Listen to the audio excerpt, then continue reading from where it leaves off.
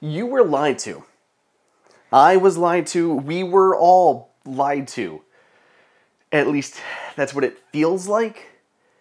USB-C was supposed to be this harbinger for change that would come in and save us from the chaotic, fragmented, and confusing charging system that we'd found ourselves in. Now, years later, USB-C may have done more bad than good. And personally, I don't blame Apple for being slow or cautious as they consider whether to bring USB-C to the iPhone. Welcome everybody to AppleInsider. It is Andrew here, and if you can't tell, I'm pretty fed up with USB-C at the moment. It's a infuriatingly confusing standard, and it seems to be only getting worse with each bit of news and new cable that's brought to market. In this video, I'm going to walk you through some of the current challenges with USB-C and where we're looking to with the future of this data, video, and charging standard. Here's my problem with USB-C, just in a nutshell. Nothing's consistent or transparent.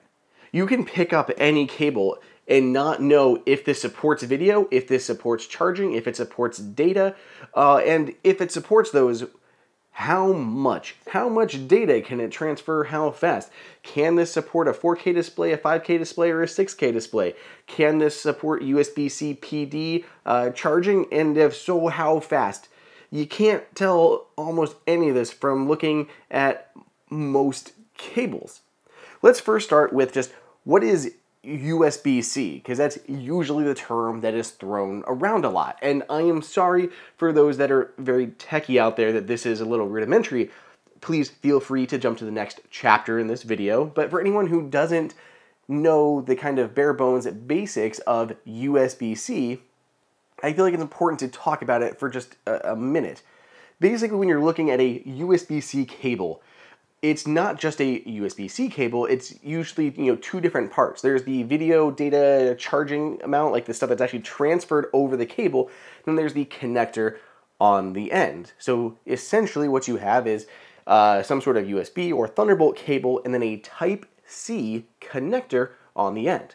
Then you'll have matching Type-C devices, whether it is the charging ports on any charger that you have around, or it could be the Mac that you're plugging it into. So those are all like Type-C, but they can all handle varying degrees of data, video, and power for a wide swath of devices. Ideally, USB-C would be perfect because you'd have this singular cable with the same reversible connector on either end. You could turn the cable in either way, it wouldn't matter. It would power everything from your Nintendo Switch to your PlayStation, to your iPhone, to your iPad, to your headphones, to your Mac peripherals, your displays. Everything would just be all on USB-C and it would be fantastic. Of course, we don't live in such an idealized society, and things are much murkier than that. Not to try to make a confusing topic already more confusing, because you have to separate what is transferred to the cable from the connector on the end. That means you also have things like Thunderbolt cables. Thunderbolt 3 and Thunderbolt 4 both use the Type-C connector. So while in this video I say USB-C a whole lot, most of the same stuff can apply to Thunderbolt cables as well. They're kind of in the mix, just using that same connector there on the end. If I could just interrupt myself for one moment, I have to thank our sponsor for this video, Jamf. Jamf is the de facto standard in Apple mobile device management, and it's trusted by more than 62,000 businesses, schools, and hospitals.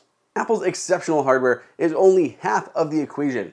How you secure, manage, and empower your users with that technology is the other half, and Jamf makes that happen. Jamf has the ability to scale to any business, whether you've got just a handful of iPhones or iPads or tens of thousands of iPhones, iPads, Macs, or Apple TVs, Jamf can be your solution.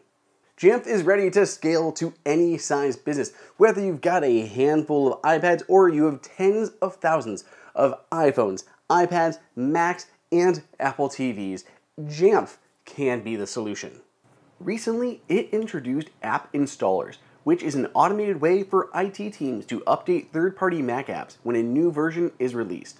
Jamf automatically sources, packages, and deploys the new versions, ensuring users have the latest features and security patches. On a personal note, I've actually had the opportunity to sit down with several organizations that have rolled out Jamf MDM solutions in their businesses, and they have always spoken extremely highly of Jamf software and credited it with making all of their goals a reality.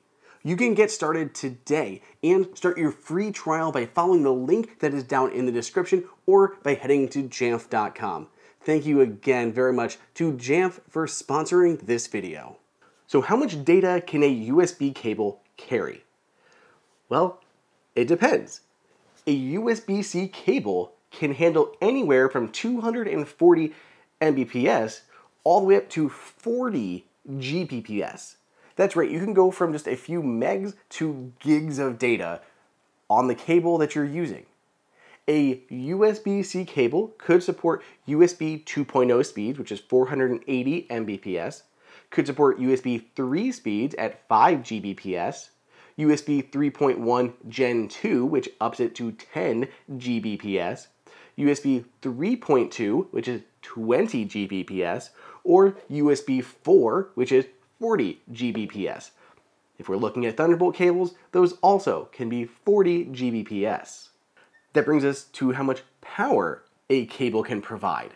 Because of course, with these magical cables, they're going to charge your devices as well as transfer data between your devices. And if we look at how much power a cable can draw, it is equally as opaque. First, a cable could or could not support USB-C power delivery. So power delivery is just a higher amount of power. So I think it's around 18 watts, I believe. So it could support, 5 watts, 10 watts, the slower amount of charging power. Or it could support USB PD power delivery, and this can go all the way up to 240 watts of power. It's a massive difference from the 18 watts on USB-C PD or all up to 240 watts on USB-C PD, all just under the umbrella of power delivery. The power delivery stuff really bothers me because a lot of people don't know that a cable can do different amounts of power. I mean, look at this. This is a Zendur Super Tank Pro, I believe. This is a 100 watt battery pack. It has input and output of 100 watts of power using USB power delivery.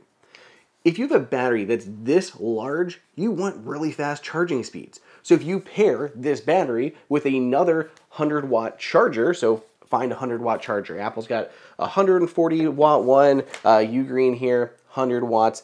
But pick a 100 watt charger. You can power this up at 100 watts of power. Chargers all nicely have them labeled, literally right there on the side, 100 watts, right there on the side of this charger.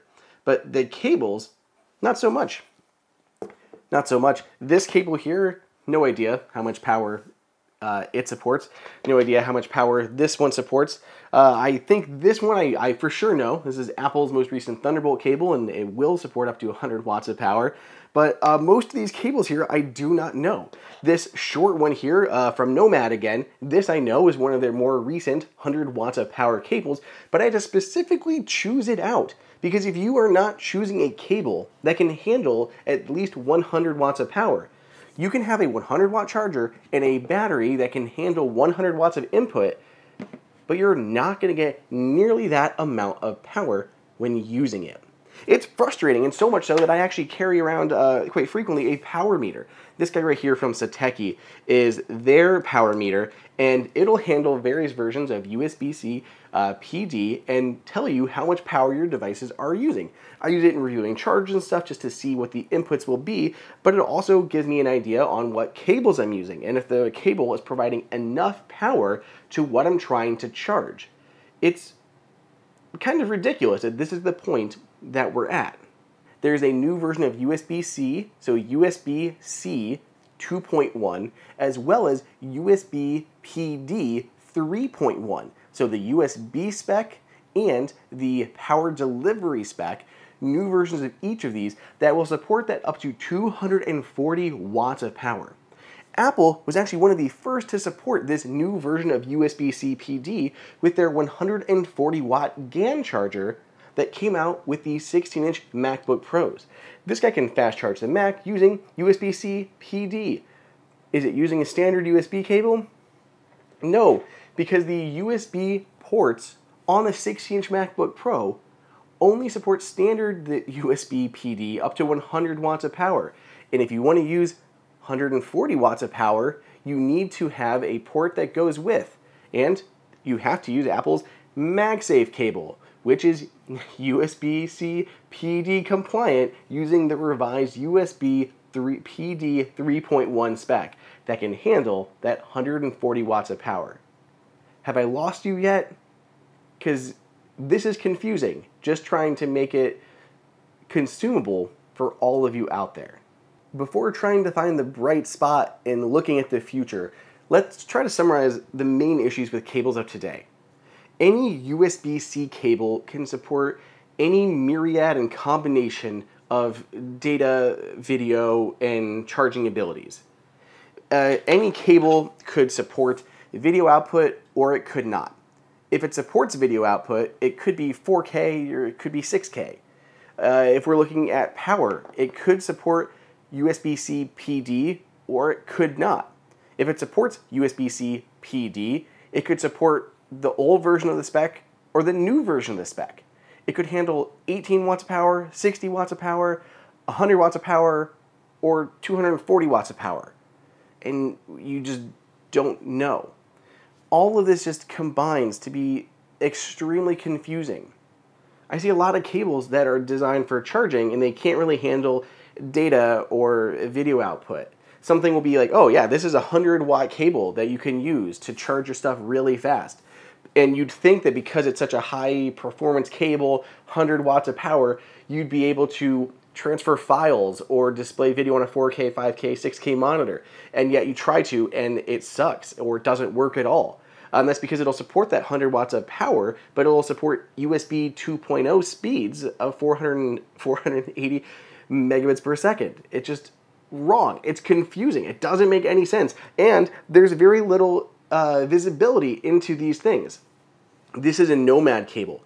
There's nothing marking it of what spec they're using, what speed it's using, anything like that. You have to know from when you purchase this cable or what's on the box of this cable or label it in some weird way. And like these are, big brands that are doing this stuff that is just confusing. Looking here, this is Apple's Thunderbolt cable. Is this Thunderbolt 3 or Thunderbolt 4? It doesn't say. It just has a Thunderbolt logo. It doesn't say anything further beyond that. CalDigit, it just says CalDigit. Is this Thunderbolt or USB? I assume there's no Thunderbolt logo, so I assume this is USB, but I don't know what version of USB-C. Some cables, this one here, there's no logos on the end at all. I don't even know who makes this cable, but fortunately there is some very light text on the side that says it is a super high-speed USB revision 3.1. So at least I know the data components of this cable, whatever it is, wherever this one came from. Even Apple's own. The USB cables that come with your Mac when they don't use MagSafe, those cables are intended for charging, and they'll handle your charging speed, but they won't do any data. They're standard USB 2.0 data speeds. It's a mess. There's just no... Mophie is a big one. LG is a big one. None of these have any visibility into what they support. Data, power, anything. You have to know when you buy them, and that's just wrong. Now, are things going to get better? Right now, it doesn't look like it. And I know that's woeful and negative, and I don't want to be like that. But it seems the small ray of hope is that the USB implementation or implementers forum, they understand there's a problem. They recently tried to make things better. In 2019, they came out with a whole bunch of new logos where they would combine things like the power delivery as well as the data, and you'd have an array, a grid of logos that would try to determine what this cable would support. And in an ideal world, it would just be printed on the cable somewhere and you would know. I mean, it'd be ugly, but you'd know. And it seems like very few use those logos. They'll put it on the websites or on the cables when you're ordering them, but there's no way to check these things. There's no way to test these things, really not easily without buying additional hardware. And it's terrible for the consumer. So a lot of people have been saying that Apple needs to move the iPhone to USB-C and ditch Lightning. At this point, I don't blame them. With Lightning, you had two options. You could get a USB-A version of Lightning, and it supported, those charging speeds. And if you got a USB-C version, it would guaranteed support USB-C PD with at least 18 watts of power there to your iPhone. And that was it. You didn't ever have to worry about anything else. It was simple and magical. As for bumping up against that limit on Lightning, Apple does need to make that crucial decision. If they move to USB-C, new version of Lightning, whatever it'll be. But the current state of USB-C is bad, it's a mess, and it doesn't seem like it's going to get any better anytime soon. Let me know what you guys think of this USB-C mess down below in the comments or on Twitter at Andrew_OSU. And if you'd like to learn more of the differences between USB and Thunderbolt, I have a link to a great article up on AppleInsider. Otherwise, stay tuned. I'll catch you guys in the next video.